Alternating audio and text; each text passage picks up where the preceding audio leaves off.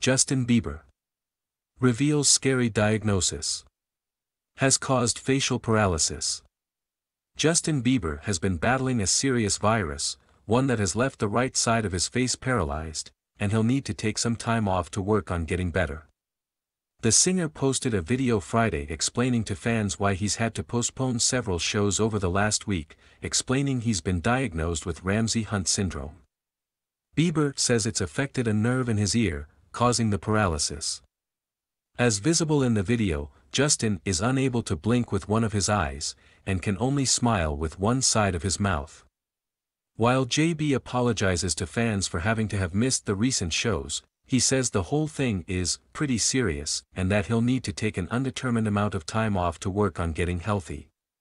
He says he's been doing facial exercises, and that with work, everything will get back to normal, it's just not clear how long.